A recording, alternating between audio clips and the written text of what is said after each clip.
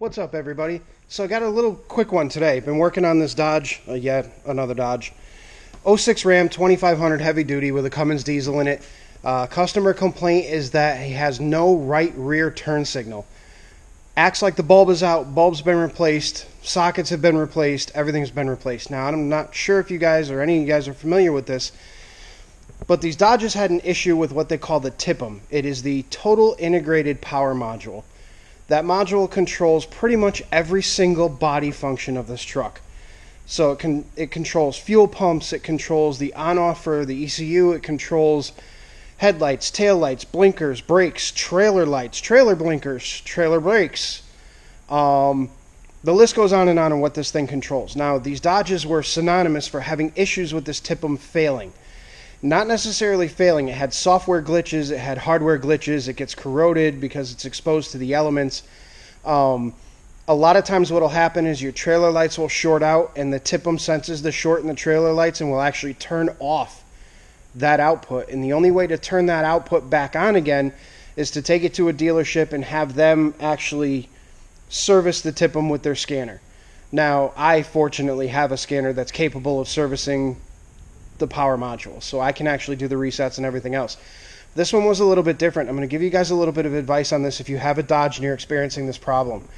Now, I'm going to show you the power module, what it looks like, where it's located. This one's sort of half out, so that's it right there. Your total integrated power module has all your fuses in it. This is a diesel model, so it doesn't quite look like some of the other ones. I know the up to 05 they had a totally different module in here. It had a ton of relays in it and shit, but this one literally just has fuses and that's it. But underneath this entire module, if we lift this up, you'll see that pretty much every harness for everything on the truck comes into this module.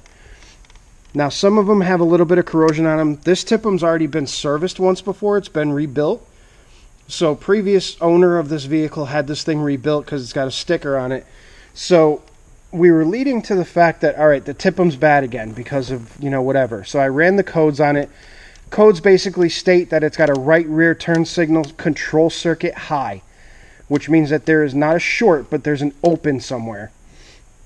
Now, 9 times out of 10, it's the TIPM that has the open in it. One of the connectors inside here, one of the pins will come desoldered, or they rattle loose from being in the engine compartment and they're only held in by these plastic freaking clamps here, so they rattle around and they break. However, this one, when you're troubleshooting these things, before you take it to the dealer and you have $1,000 TIPM put in it, or you send it out and have it repaired for 500 bucks, or you buy a used one from a junkyard, which is going to require you programming it at the dealership and reflashing the VIN in it and everything else. So before you go replacing this monstrosity here, do some very quick research. Now, on Google, if you Google pinouts for this TIPM, you can find every single pinout of this particular TIPM. Now, my code was I think it's a 1684, B1684, which means the right rear turn signal.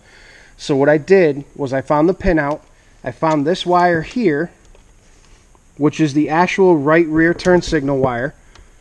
I then stripped it back a little bit and measured voltage with the turn signal on. Now I had perfect voltage at this wire with the turn signal on. So that means the TIPM is good. So we actually have a wiring issue. So what I did was I ran this piece of blue wire all the way back, because when we measured voltage back here at the connector, we had 0 voltage with the turn signal on. So we know there's a wiring issue somewhere between this taillight and that total integrated power module. So I ran a piece, yes, it's Cat 5 cable. It's all I had laying around that was long enough. But I ran a wire from the turn signal here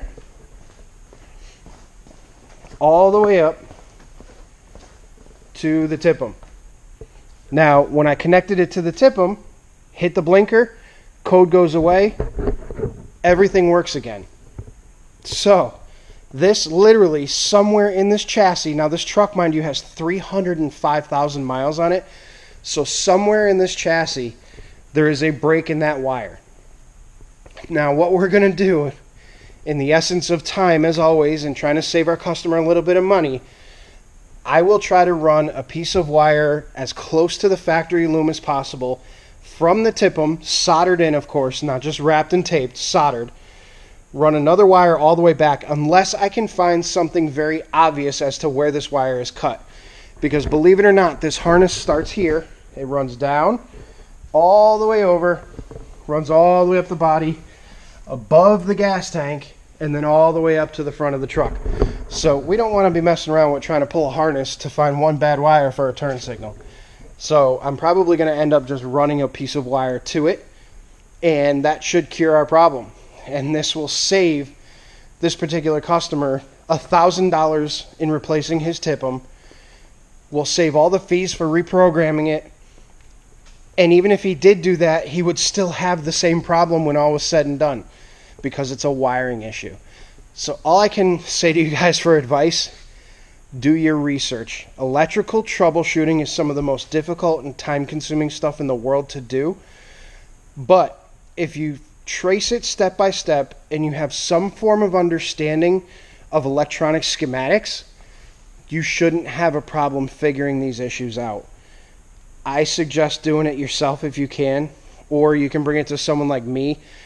I actually specialize in automotive electronics as well as fabrication and, you know, everything else you guys see me doing.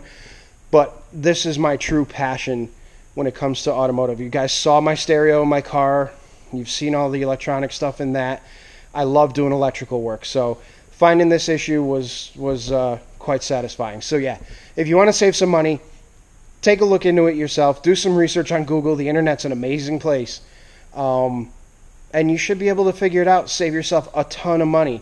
And this goes for the trailer lights too. The first thing to go on these trucks is your trailer lights.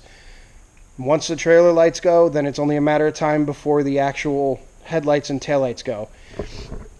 Now, this customer got lucky, but if the TIPM is actually bad, they're not necessarily bad. They get corroded, you can tear them apart, you can actually find the corrosion, you can fix the corroded traces, you can solder the loose solder joints, all kinds of stuff you can do to avoid having to spend the kind of money that the dealership is going to charge you. So if you guys are having this problem, or anybody that's watching this video is having this problem, please feel free to contact me and I'll help walk you through what you need to do to actually fix it, and hopefully get you on your way so that you're not getting rear-ended every time you make a right-hand turn.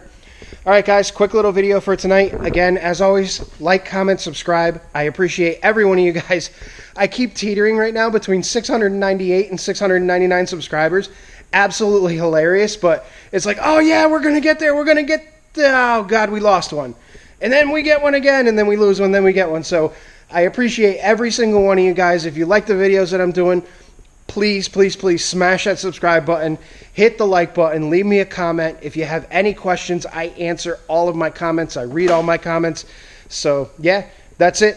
Have a good night, guys.